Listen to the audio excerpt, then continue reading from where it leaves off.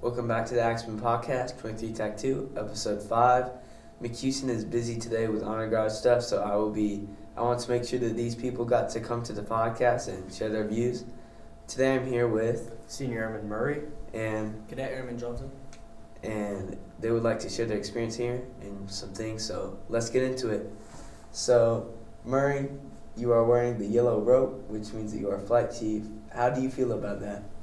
I'm excited, but also nervous to extent because I am in charge of 42 other men, making sure that they succeed into, doing good, keeping them out of trouble, just marching them. There's a lot that goes into flight chief. You can get stressful. You can want to quit sometimes, but you got to keep pushing for the good of the flight. I like that because when I was SCOG and when I was element leader, which I'm element leader right now, and I struggle a little bit sometimes because you really want to help the flight, but sometimes we have our little downfalls, but I like the whole keep it positive attitude and all that because it really helps the whole flight. And no matter what, just keep pushing because it really does make a difference in the whole flight. And I think that's awesome.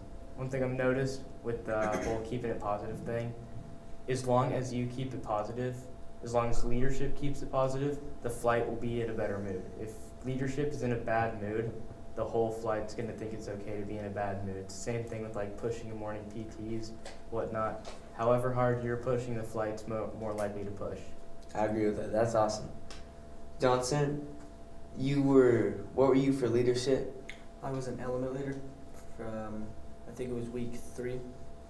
Did you enjoy it? I did to an extent, kind of like what Murray's saying and what you were, on the subject of what you're saying. It was fun to an extent, but it was also kind of hard because people, they don't want to listen, but I feel like the flight has also been getting better at that since we've gone on, we've gotten a lot better at that. But we still just got that little bit where they don't want to listen to an extent. They do the basics, they do all the big stuff, but we just need to start working on the small stuff. So, but yeah, it was fun as an element leader. I felt like I did really good. I feel like my element was locked up most of the time, and I feel like we just did really good. All right. Also, I wanted to add on because I forgot to mention this. For the last couple weeks in the podcast, I've been mentioning how we've been struggling to get on the flight and coming together as a flight, and lo and behold, we have the on the flight ribbon now, which means that we've been coming together a lot more and getting better, and this is our second week with honor flight, so that's a really big thing for us, and I think that's really going to benefit us all. I feel like that too. And talking about the earlier times, like you were talking about week 3 and 4, I wanted to bring it back all the way to day 0. How did you guys feel on day 0? Day 0 was hectic. I've never done more than 10 burpees, and the second I got here, it was everything moved so quickly that I just started forgetting what I had, and I think I ended up doing 50 burpees that day. It was crazy, but I feel like the experience from it and looking back on it now, I feel like they couldn't have done it in a better way. Kind of getting you your head right, trying to get you your emotions in the right place, not focusing on what you could have done better or what was going on now, as your parents were leaving, and not the sad parts, but how you're gonna do here at the academy. I agree with that, and also what you said about burpees. I've only heard about burpees from my sisters who came here, and I came here and I was I completely forgot what they were until they told me 10 burpees, and I was what are those? I was kind of freaking out. How was your experience on day 0? It was something, I can tell you that. I did not know what I was in for. I did not even know what this place was until I came here. I thought it was just going to be, some normal school that I sleep at. Before I even came here, orientation days, I was looking this place up on Google Maps and stuff, seeing if I lived close, I could just walk over to my house real quick. That is not at all what it's like. I walked through those doors on day 0 after saying goodbye to my parents, instantly getting yelled at by Tech Sergeant Earl. He is scary for how short he is. Agreed. I think it was awesome though because when I went through the doors, I'm not gonna lie, I got in a little bit of trouble too because they didn't tell me to walk in yet, and I just kind of walked in, and that really scared me. At the time, it was Mr. Bethel, was a tech sergeant, telling me to go in, so I was really scared.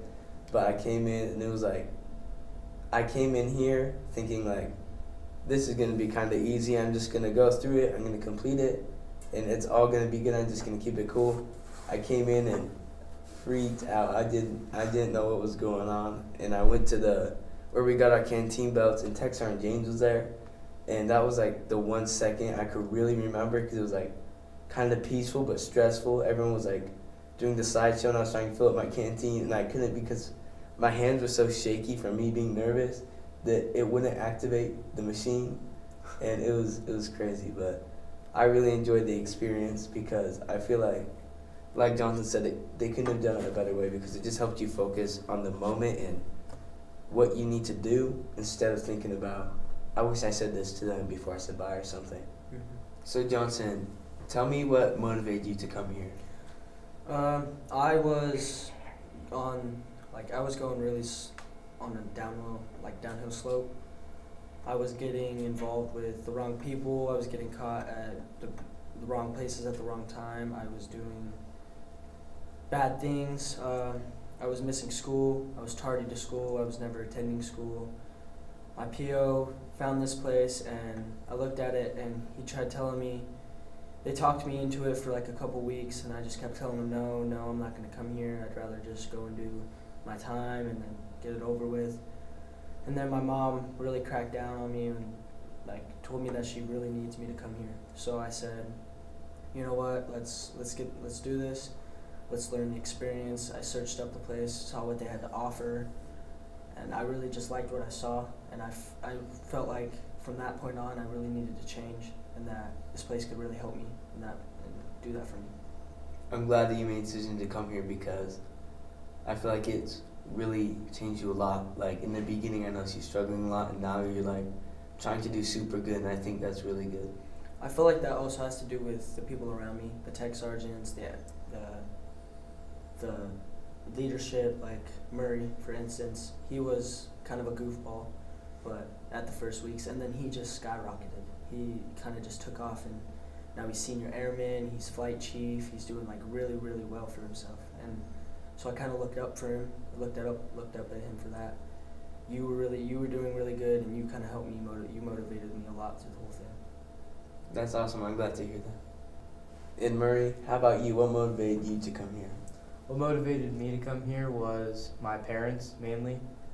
I was not going to school. I haven't been in school in a while. I was doing things I probably should not have been doing during that time. My parents found this place, tried convincing me to come here. I kept telling them no, just like Johnson said. I was really complacent about it. I kept saying no, not going to go.